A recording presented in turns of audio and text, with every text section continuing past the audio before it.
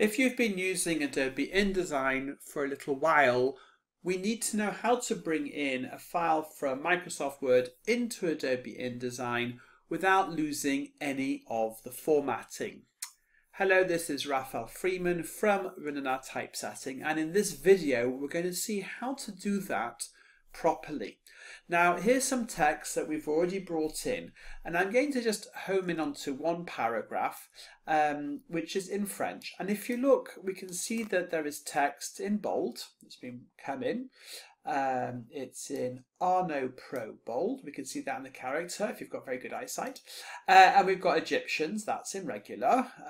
And we've got bold again, and we've got this in regular.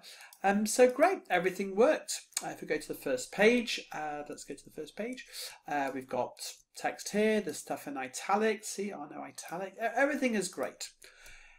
Now this particular job, this is actually something that really happened. A client came back and said, I wanted to know if I could solve this problem for them. And they said, well, this is wrong. So I said, what do you mean it's wrong? I said, well, this text shouldn't be in regular. I said, well, yes, it should. It says so regular here. Look, regular. They said, no, look at the Word file. Okay. So I went back to the Word file. I opened it up for the client, and lots of italics there. Let's go down to 10.6, and sure enough, they're right. This Egyptians is supposed to be bold. It's not supposed to be regular. So the import didn't work, and this import had been done not using my methodology, by bringing it in and then applying the styles, the bold and the italic character styles in Adobe InDesign after import. So let's just minimize Adobe InDesign now so it's not too distracting. So the methodology we're going to use is very simple, is we're going to apply the character styles in Word before we bring it into Adobe InDesign.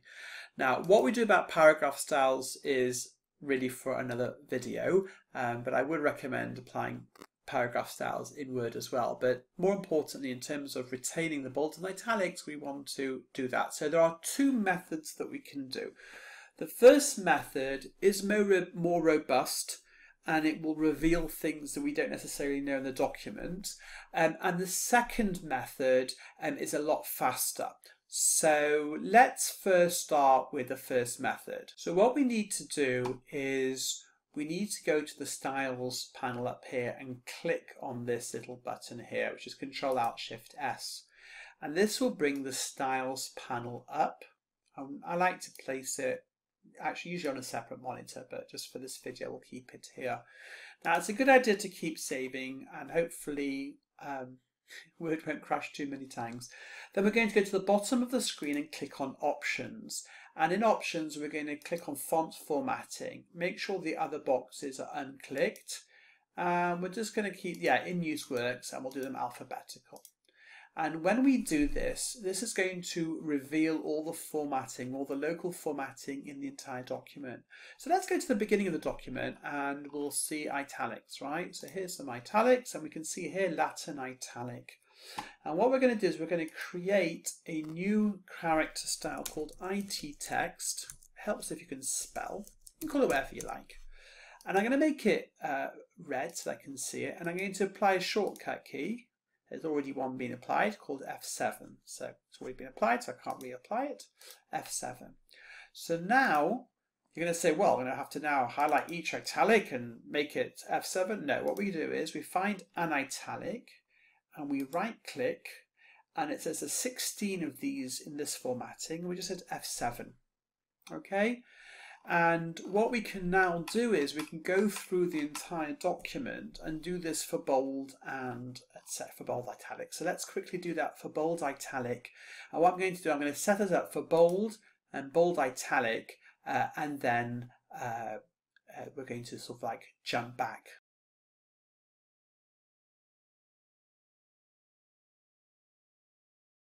So I've quickly created bold and bold italics. So now I can, and I've given them a shortcut key of F8 and F9. So I can now click now on my italic text, select 26 and hit F7 and click any, go through my list of different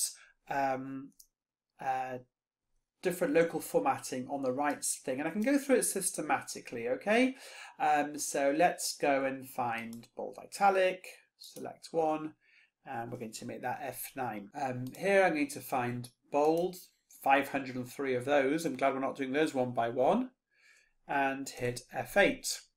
Okay, so let me just go and do that for the whole document for you whilst you can have a cup of coffee. Okay, so hope you enjoyed your cup of coffee. And as we can see on the right, things are much, much cleaner. But if we look into the footnotes over here, these are in italics and it hasn't worked. So this methodology of using the styles panel to reveal the formatting works in the main text, but it does not work in the footnote. So what we're going to do here, we're going to cheat. We're just going to bring up the find and replace, and we're going to do a search for italic text. This is not super robust and doesn't. Sometimes you have to be a bit careful with doing this, but for this particular document, you'll understand what I'm trying to do. You'll see that it works, and we're just going to do replace all, 89 of them, and we now have a document that is ready to bring into Adobe InDesign. But before we go and jump into Adobe InDesign, I wanted to show you one of the major advantages of this system. Now, it's not super fast. You know, you drank a cup of coffee whilst I was doing this, and if this had been a very large file, this can take an hour or two. It took me about 5-6 minutes. The reason why this system is very good is because if we look here, we've left one thing here, all caps. And if I go and select this, we will see that the client, rather than making this a capital D, they actually applied the formatting of all caps. Let's go into the font format over here. Notice it says all caps. If I take all caps off, the D turns into a lowercase d. So by using this method, we can find weird things like this. Okay, now we could simply, another way of getting rid of them, of course then we wouldn't know if it was full caps or not, we could do Control Space. But doing Control Space or getting rid of local formatting now will change the text. It's now gone to lowercase rather than uppercase.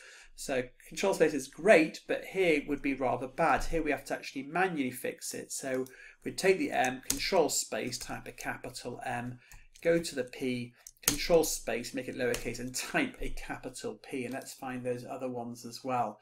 Now we might want to do something a bit cleverer, but just for the purpose of demonstrating this, I think this does the trick. So Shift P. So now we've got a file that is clean, and we've left the superscripts in because that's going to be the footnotes by and large. Okay, so let's do a save.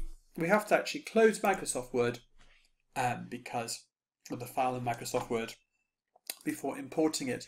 So now we're going to go back into Adobe InDesign, and we're going to now place the file. That's what I did before, and we're going to take the latest version.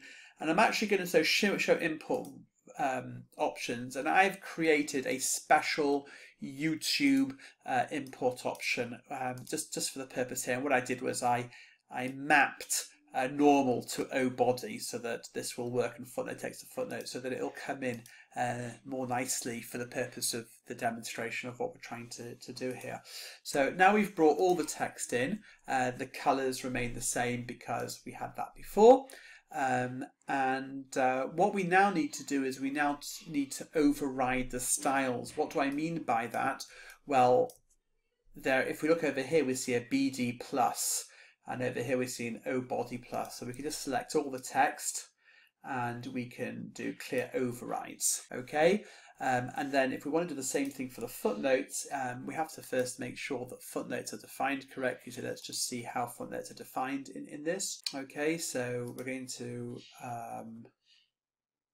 we'll just leave we'll leave the footnote references as they are, and we'll just make this be O footnotes. Okay, we're not going to worry too much about it because it's just to demonstrate what it's supposed to look like. And in order to reset the footnotes so we don't have all these overrides, I'm afraid we have to do, it's rather annoying, we have to go into Find Format. Okay, and choose O footnotes. and change format.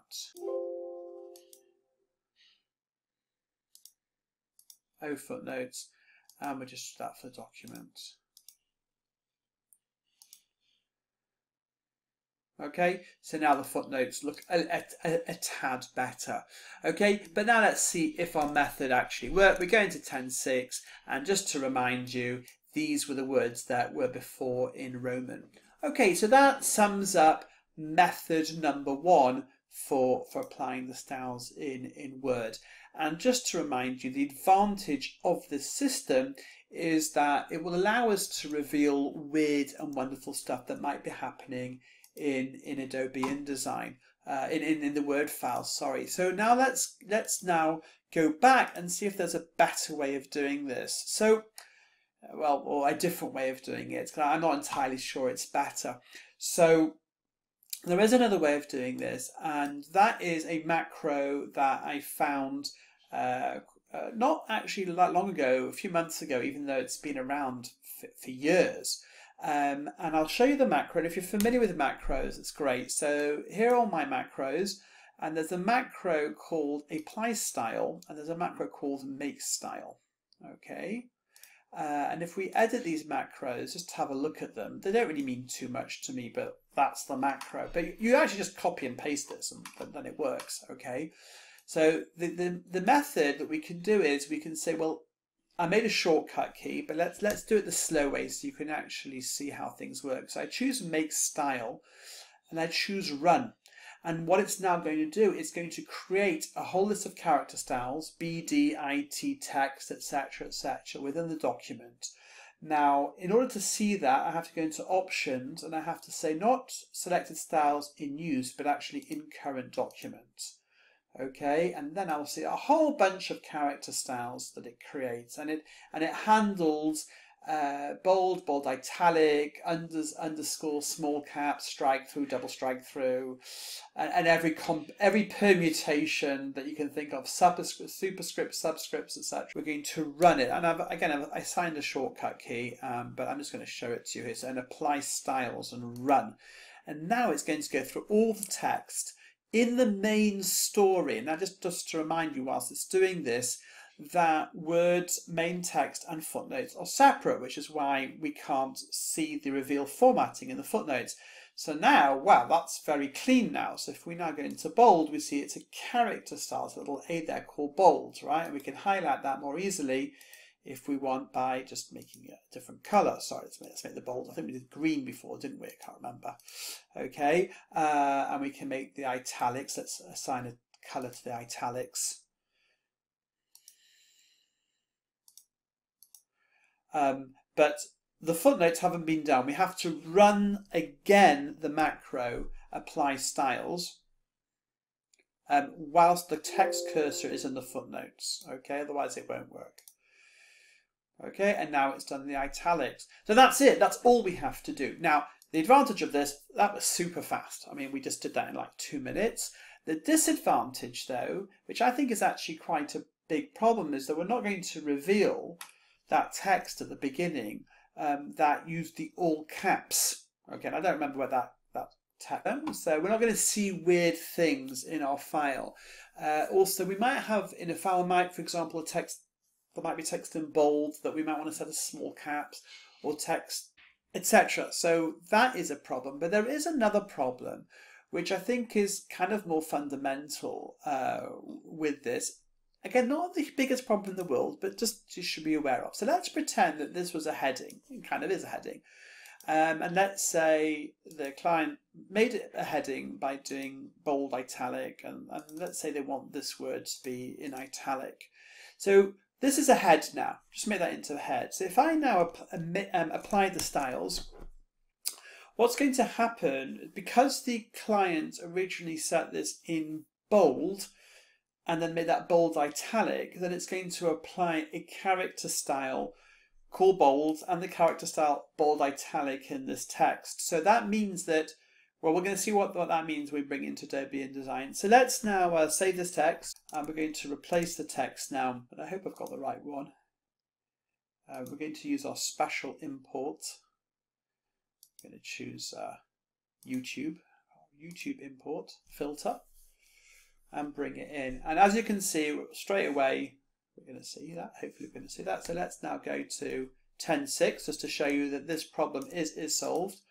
We're going to override override everything. So I've got a shortcut that does all of that and takes care of the footnotes, etc. So let's do all of that. And well, I guess I didn't do it that well because it didn't work. There we go. Okay, so this, let's say now we wanted to create a header called head 1. Now, if head 1 is really supposed to be this, okay, it's not supposed to be bold, and it's not supposed to be bold italic. So now we're going to have to go in, and we can do this with a search and replace, but we have to be aware we have to get rid of that bold. We have to change that to italic, and we have to change that to none. So that's just something to be aware of, that if you're going to have heads in chapter titles, etc., then this method will not work. This much faster method of running this macro will not be robust in that return, and you won't know about weird and wonderful formatting. So just to sum up, the absolute correct way, because at the moment we lose text, the best method, the only method that I know of, and if anyone has a better method they should let me know, is to apply character styles within Microsoft Word, either by using the reveal formatting methodology, which I like very much, or by running this macro. If anybody wants that macro, then just drop a comment. It's actually best to email me, and if you subscribe and like my video as well, then I would appreciate that, of course, even more. And you have to be familiar with macros. You have to understand how to copy and paste them in.